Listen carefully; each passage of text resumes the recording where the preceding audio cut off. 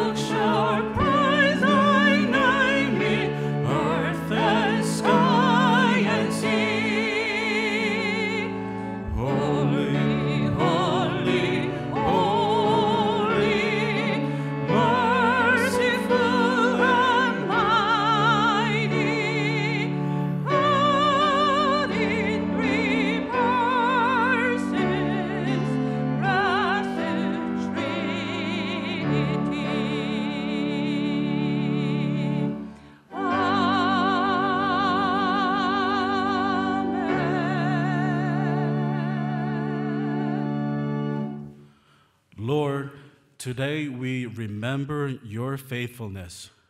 Thank you for letting us walk with you each day. We know that you are with us in each and every moment. We thank you for fulfilling your promises and inspiring us with your goodness. In this moment, we come before you and lay our lives at your feet. May we continue to worship you with every fiber of our being. May we always praise you and come to know you better. Today, as we join together in worship, may we sing with all of the angels of heaven of your greatness and wonder. Lord, we adore you. Lord, we love you. Amen.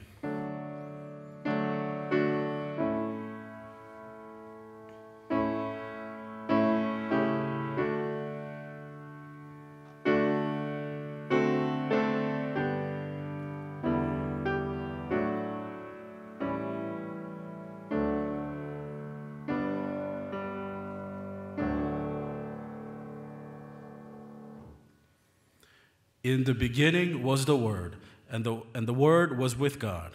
And the Word was God. He was with God in the beginning. Through him all things were made. Without him, nothing was made that has been made. In him was life, and that life was the light of men. The light shines in the darkness, but the darkness has not understood it. The true light that gives light to every man was coming into the world. He was in the world, and though the world was made through him, the world did not recognize him. He came to that which was his own, but his own did not receive him. Yet to all who received him, to those who believed in his name, he gave the right to become children of God. Children born not of natural descent, nor of human decision or a husband's will, but born of God. The Word became flesh and made his dwelling among us. We have seen his glory. The glory of the one and only, who came from the Father, full of grace and truth. Amen. Amen. Now to the King of heaven, your joyful voices raise. To him the glory give, power, majesty, and praise. Wide as he reigns, his name is sung by every tongue in endless strains.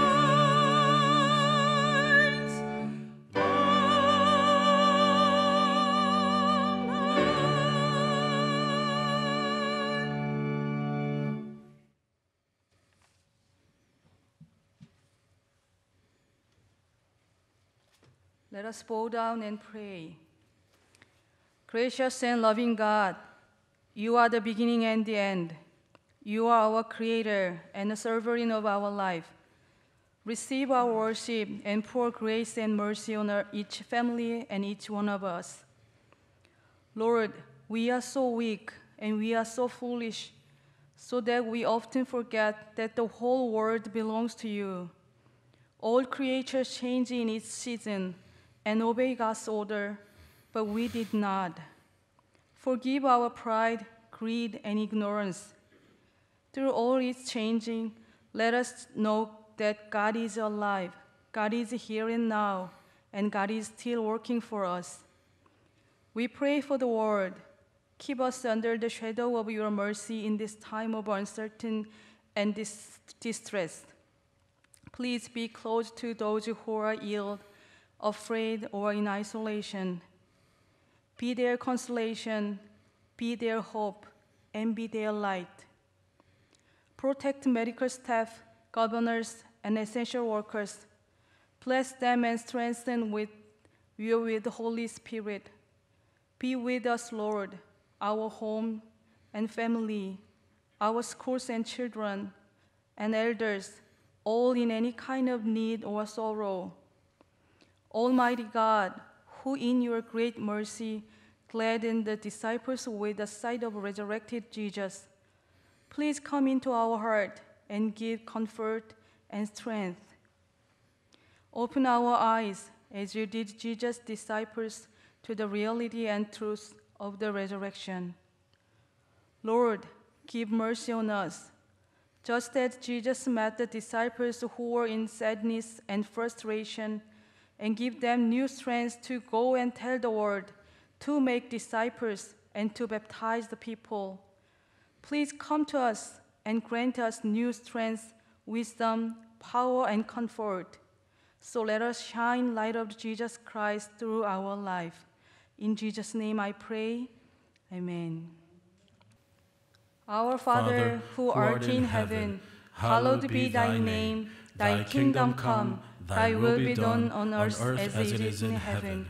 Give us this day our daily bread, and forgive us our trespasses, as we forgive those who trespass against us. And lead us not into temptation, but deliver us from evil. For thine is the kingdom, and the power, and the glory forever and ever. Amen.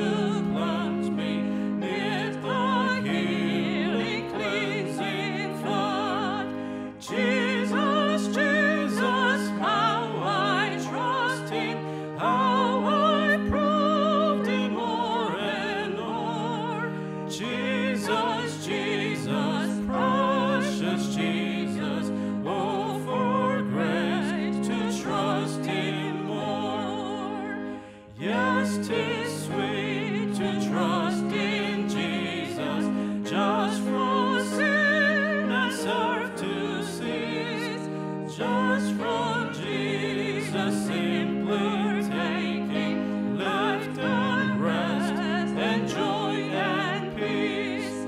Jesus, Jesus, how I trust Him, how I've proved it here and more.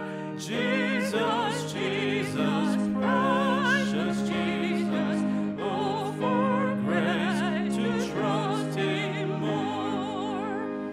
I'm so glad I learned to trust in precious Jesus, Savior, friend, and I know that Thou art with me, will be with me to the end. Jesus, Jesus, how I trust Him, how I proved Him more and more. Jesus, Jesus, precious Jesus, oh, for grace to trust Him more.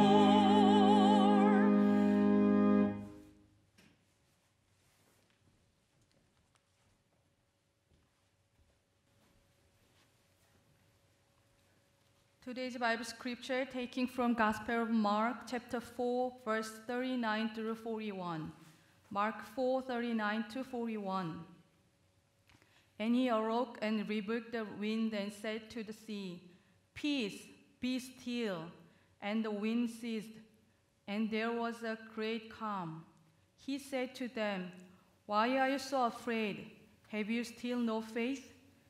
And they were filled with great fear and said to one another, Who then is this, that even the wind and the sea obey him? This is the word of living God. Thanks be to God. Amen. Last Wednesday was the 5th anniversary of Earth Day.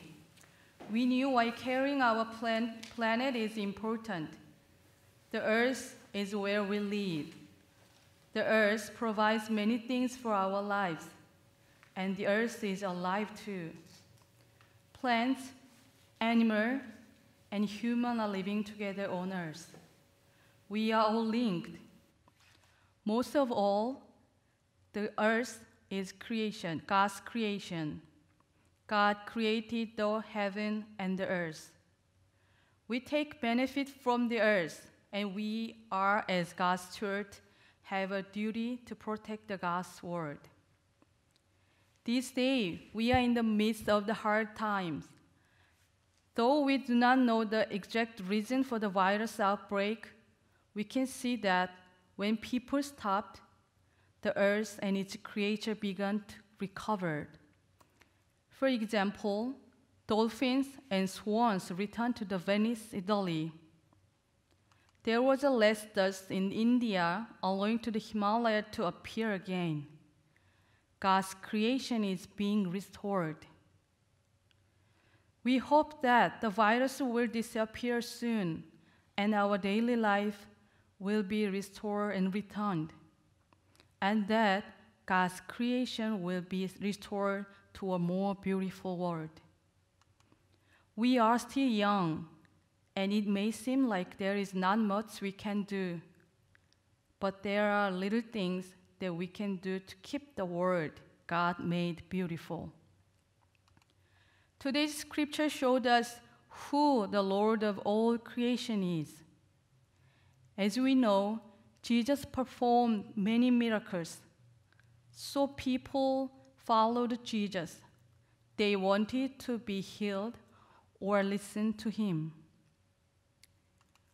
One day, Jesus and his disciples stepped into a boat to cross the sea.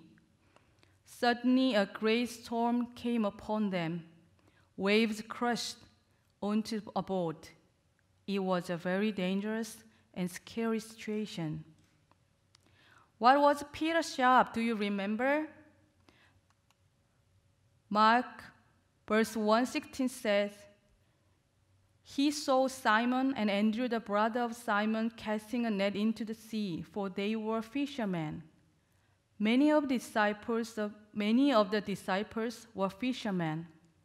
They knew the sea very well, and that this storm was very serious. There is something very interesting in Mark 4:38. But he was in the stern asleep on the cushion. What was Jesus doing while this huge storm beat away the boat? Jesus was asleep.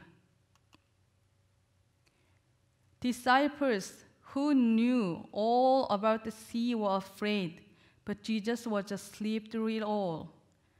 Disciples woke him and said, "Save us, we are going down. Teacher, do you not care that we are perishing?" Jesus got up and rebuked the wind. He said to the sea, "Peace, be still." The storm stopped, and the sea became calm, smooth, and peaceful. Jesus ruled over the wind on the sea, and he can rule over the storm of our lives. Jesus said to his disciples, "Why are you so afraid? Have you still no fear?" Jesus turned water into wine, fed 5,000 people with 5 bread and 2 fish. He made blind see, lame walk, and even raised Lazarus from the dead. Jesus healed people, fed them, and taught them. The disciples were with Jesus all of these times, but they did not realize how great Jesus is. This is a way for Jesus to show his disciples that he was God. He is the creator and is in control, all of things. A storm was nothing to Jesus. He just spoke, and it obeyed. Even fishermen could not control the great storm, but Jesus was able to calm it. Mark 4:41 said, "They were filled with great fear and said to one another, Who then is this, that even the wind and the sea obey him?" Who is Jesus? Why do the wind and sea obey him? How can Jesus perform so many miracles? Because he is God. He is our God who created the whole world. Jesus, as the creator, had completely control over his creation.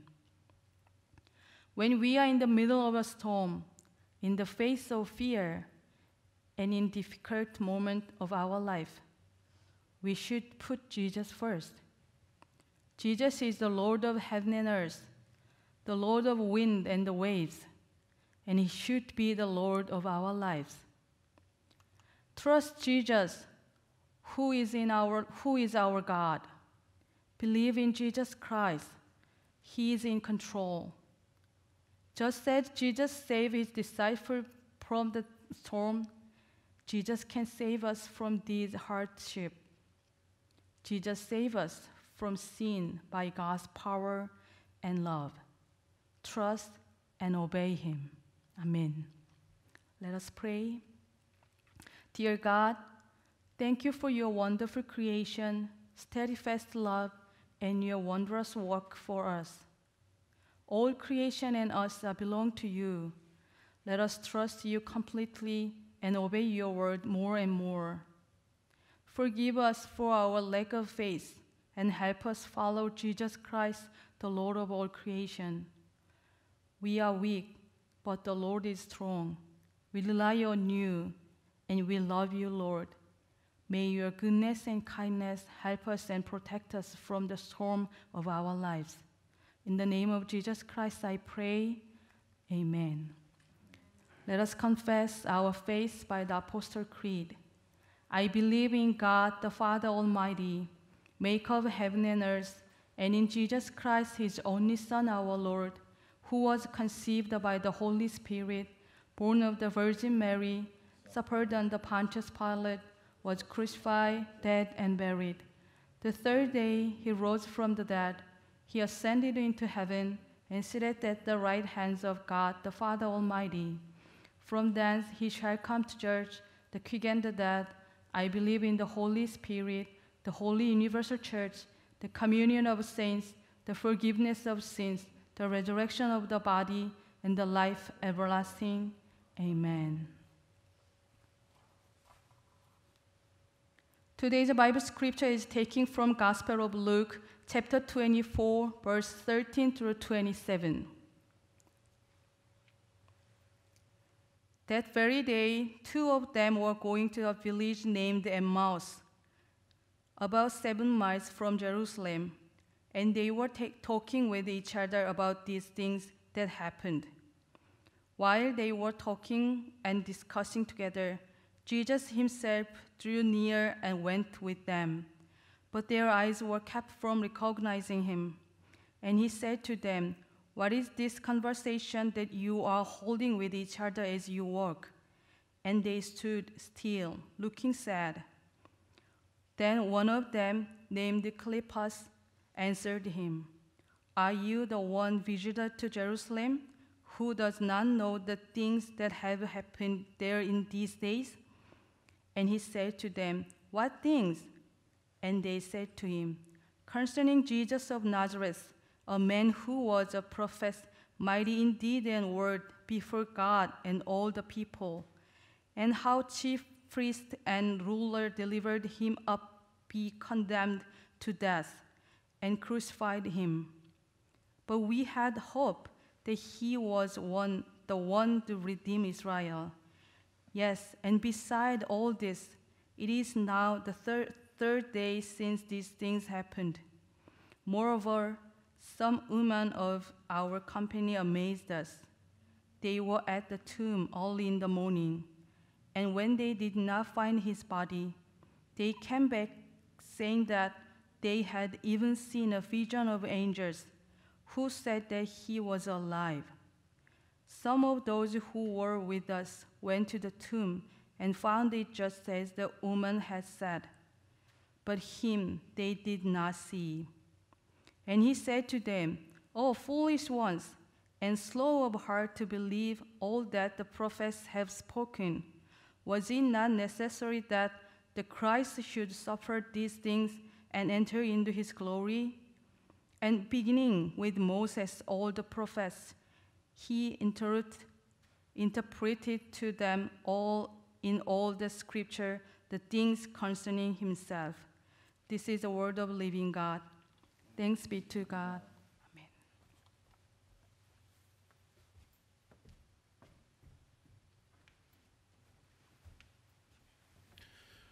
Okay. Please pray with me. Gracious God, illuminate your word and draw us into a deeper, stronger faith, and build up our relationship with you and each other as your word is proclaimed. In Jesus' name we pray. Amen. A Christian writer, Philip Yancey, wrote a book which he titled Disappointment with God, in which he addresses 3 questions. Is God unfair? Is God silent? And is God hidden? Because there are times in our lives when we lose a loved one that we feel God has been unfair in allowing them to die, that God is silent about why they died, and God is hidden from hearing their prayers. Is God unfair? Is God silent? And is God hidden? I'm sure some people are asking these questions upon the death of their loved ones during this time of crisis. Christians are no exception. When tragedy happens contrary to our expectations, those are times when we are tempted to doubt God's word, lose faith, and as a result, lose sight of God's presence. The Bible tells that we live by faith, not by sight. But there are times when we live by sight rather than faith. Charles de Foucault was a French monk who lived in the late 19th and early 20th centuries. And Foucault once said, "What do you think is the hardest part about being a Christian?" What do you think is the hardest part about being a Christian? When I first read this question, I thought of words such as making sacrifices, taking up the cross, or being holy. But his answer was dead on, and his answer convicted me. He said, "Believing in God is the most difficult thing to do for Christians. Believing in God is the most difficult thing to do for Christians." I recall a story about a small farming community that had been experiencing a terrible drought. They had no rain for 3 years. And the crops were dying in the fields, and everyone was worried because this is how they made their living. The pastor of the local church called a special prayer meeting for all the people of the town to gather in front of the church and pray that God would send some rain. Many people arrived, and you could sense the seriousness among the crowd. And as the pastor was getting ready to begin the prayer meeting, he noticed a young girl standing quietly in the front, and she had a large, colorful umbrella. The umbrella was a token of her faith. As he stared at the umbrella, he was a little ashamed because he did not bring one. Though the town had come together to pray for rain, no one else had thought about bringing an umbrella. Today's scripture passage is called the road to Emmaus. The road to Emmaus symbolizes the lack of faith, disappointment, and hopelessness. The road to Emmaus features two of Jesus' disciples, and they are Cleopas and an unnamed disciple. They are on their way home on the road to Emmaus, and they are disappointed, sad, and devastated because Jesus died. Even though they heard that Jesus had been raised from the dead, they don't believe it. When bad things happen to us, contrary to our expectations and prayers, sometimes we lose faith. We lose sight of God's presence, and we doubt God's promises. Life is not a bed of roses. We're on the road to Emmaus right now. We are in the uncharted territory. I'm sure many people are asking these questions in their minds. Is God unfair? Is God silent? Is God hidden? Where is God when I'm suffering and dying? Why am I dying when most people are recovering? Why did my family have to die when most people have recovered from the coronavirus? How am I going to pay rent, utilities? And what will happen to the local economies? Will the virus come back in the fall? Will there be a vaccine by then? Things are not looking great. As far as the economy is concerned, as far as racism and hate crimes are concerned, things are not looking great right now. And we are on the road to Emmaus. We are faced with uncertainty, hopelessness, and helplessness. In today's scripture passage, Cleopas and the other disciple are on their way home to Emmaus. They are devastated, sad, and hopeless. Jesus appears and walks alongside them while they are talking and discussing together. But they don't recognize him because the Bible tells that they were kept from recognizing Jesus. And Jesus asks them, "What are you guys talking about?"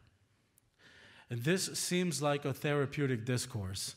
Jesus pretends he doesn't know what's going on. He doesn't know what they're talking about. And he says, "What are you guys talking about?"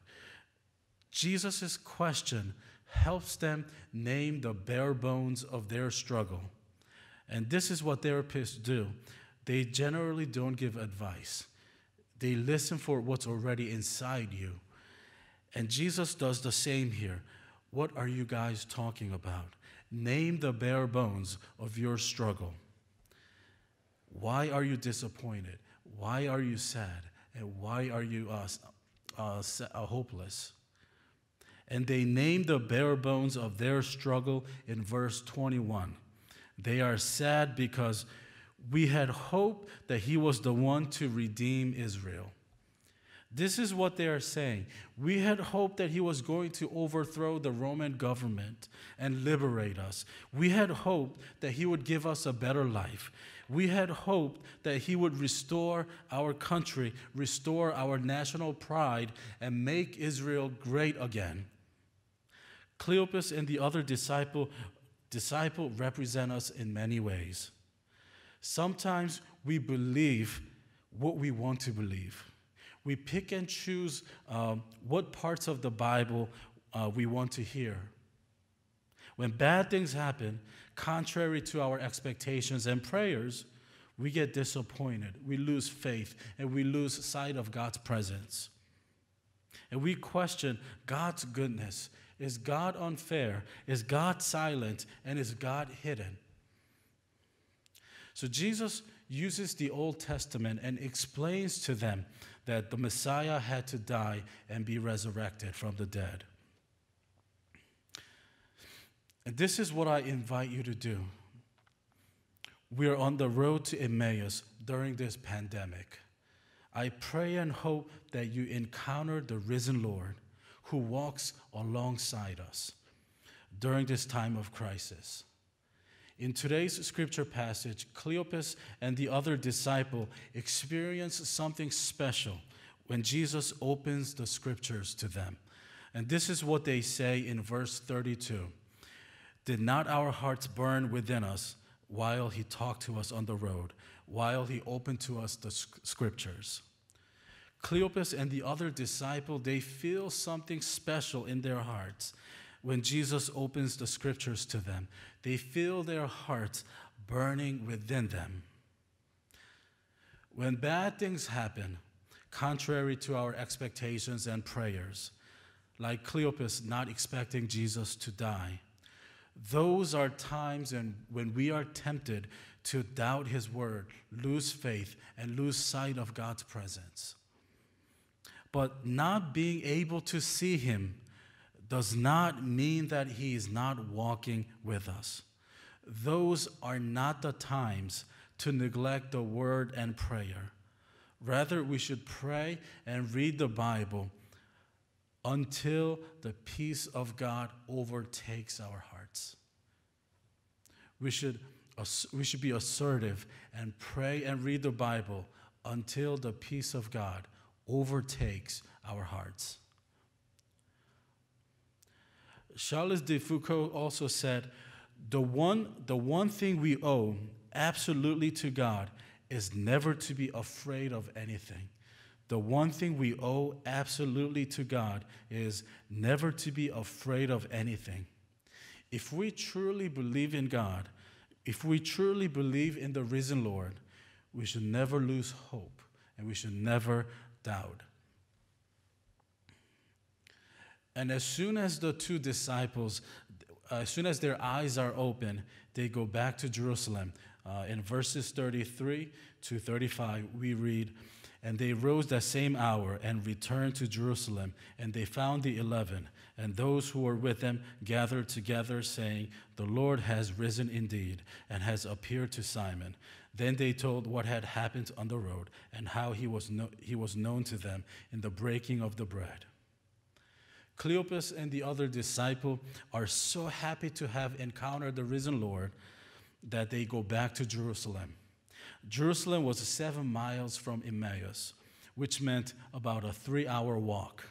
They just walked 7 miles from Jerusalem, and out of joy, they walk another 7 miles back to Jerusalem.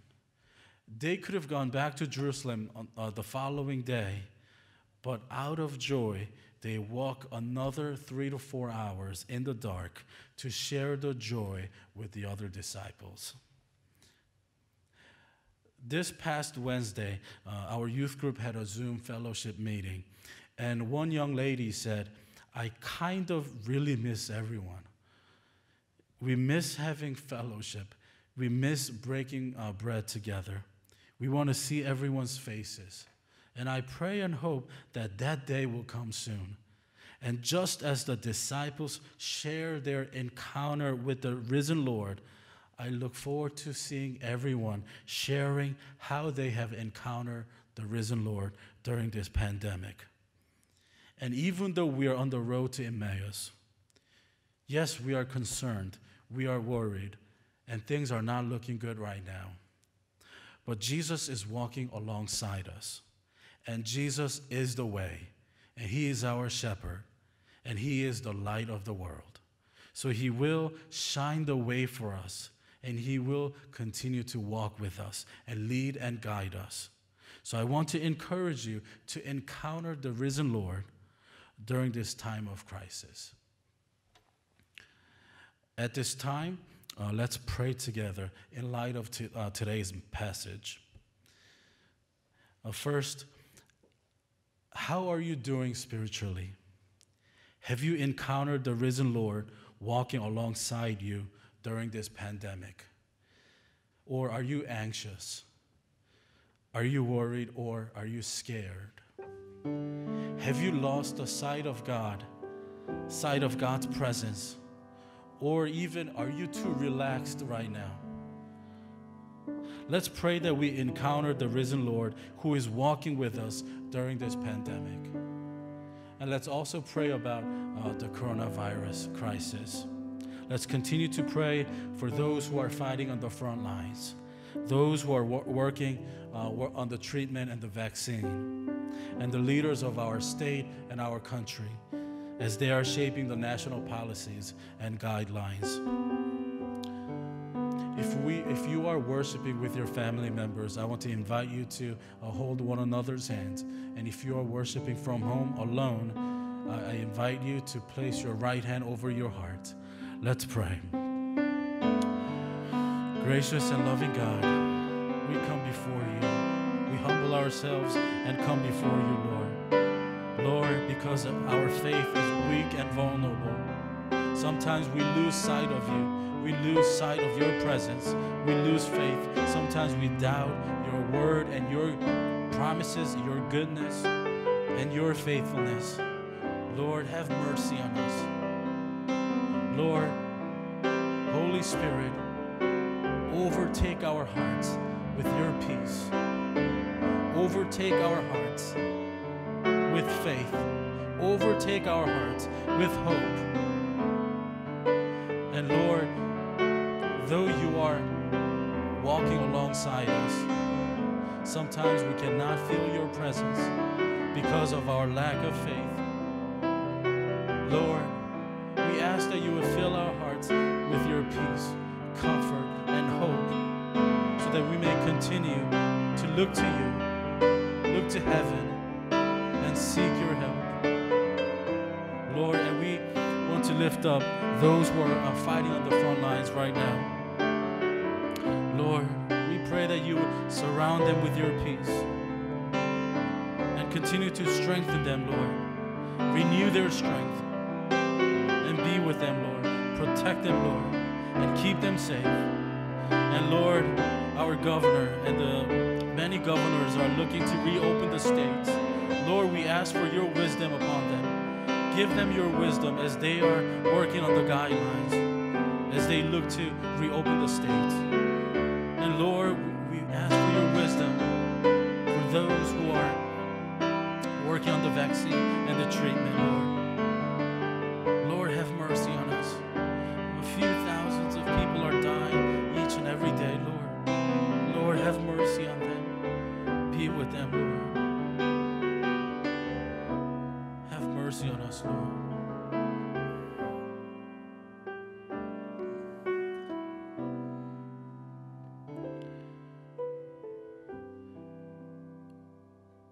Merciful God, as individuals and as a community, we come before you trusting your faithfulness and goodness. We pray for all who are affected and devastated by this pandemic. We pray that they may find relief and recovery. And we also pray for those who are guiding our state and nation at this time. We pray that they may make wise decisions. We pray for all the doctors, nurses, and medical researchers and everyone fighting on the front lines, that through their skill and insights, many will be restored to health. And keep them and protect them, Lord, from this virus. And renew them, Lord, renew their strength and surround them with your peace. And we pray for the vulnerable and the fearful, for the gravely ill and the dying, that they may know your comfort and peace. We also pray for those who are suffering, those who have lost their family members to this virus. Lord, we pray for their speedy recovery, and we pray that you will surround the victims, the people who have lost their family members. Lord, we pray that you will surround them with your supernatural peace and give them your peace and comfort and help them to get through this difficult time. Lord, have mercy on us and help us not to lose track of you, Lord. Help us not to lose our faith. Be with us, Lord. In Jesus' name we pray. Amen.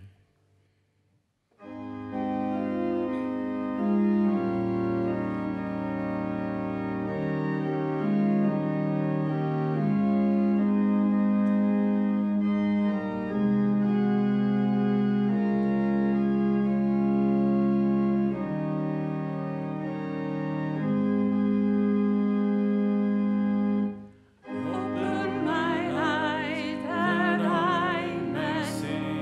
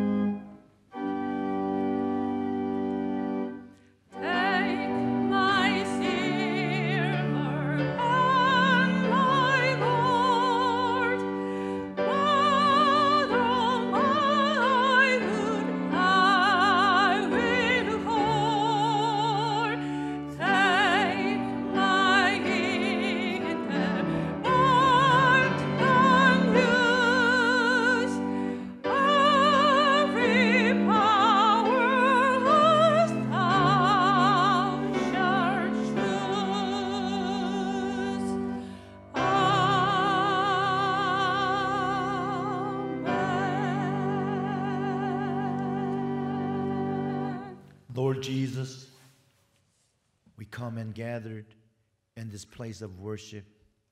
This morning we'll lift up our praises to you and glorify you. We praise all things have done for us and glorify your mighty works. We long for the day we can see you face to face. Until that time, Lord, teach us to trust you and lead our ways and lives as you led the two disciples on the road of Emmaus. Enrich our life with your teaching and your ways. We invite Holy Spirit who sustain our life to guide us to see you in the midst of our lives. All that we have of you, Creator, Preserver of mankind. Accept these gifts which we now bring before you, and help us to make the whole of life as an offering and every thought a prayer. We would seal this our worship in a renewed consecration of ourselves and our coming days to your service through Jesus Christ our Lord. 아멘. 교회 소식 말씀드리겠습니다. 생명의 삶 5월호가 교육관 사무실에 있는 건물에 준비되어 있습니다. 금요일, 토요일, 주일 오전 10시에서 오후 3시 사이에 픽업해 주시면 감사하겠습니다. 푸드 도네이션 받습니다. 캔 푸드나 시리얼 푸드를 도네이션 해주시면 체리엘 푸드 팬츄리에 전달하겠습니다. 드랍 가능한 시간은 마찬가지로 금요일, 토요일, 주일 오전 10시에서 3시 사이입니다. 기타 자세한 내용은 교회 웹사이트에 있는 주보를 참조해 주시면 감사하겠습니다. For church news and announcements, please refer to the uploaded church bulletin on the church website. And we're currently accepting canned foods, dry foods that can be donated to Cherry Hill Food Pantry. So we're collecting them right now. And the church office is open on Fridays, Saturdays, and Sundays. You may come to the church and drop them off. There's a drop-off box in the youth group building. Or if you don't feel comfortable coming out to the church, we will be happy to pick them up at your door. And also the New Living Life can be picked up in the youth group as well on Fridays, Saturdays, and Sundays. The closing hymn is Because He Lives.